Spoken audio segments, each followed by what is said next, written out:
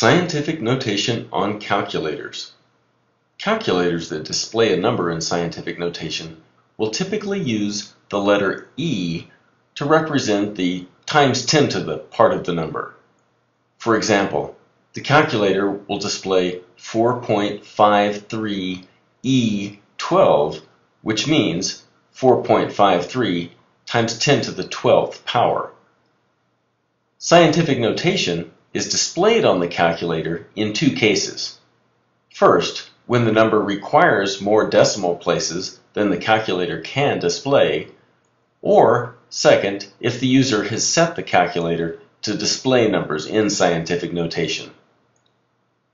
Learning the calculator shorthand for entering numbers in scientific notation has several benefits.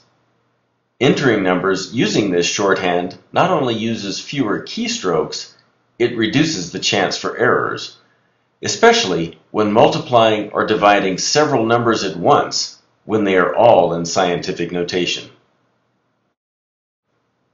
All calculators that use scientific notation will have a way to enter numbers in scientific notation. The button that does this times 10 to the notation for you may be labeled with EE or EXP, or maybe even something else depending on the manufacturer, but in any case, there will be a way to do it.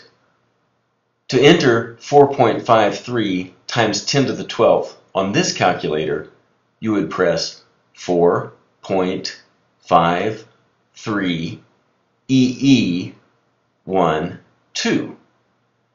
You know you are successful when the calculator displays the number with the shorthand E.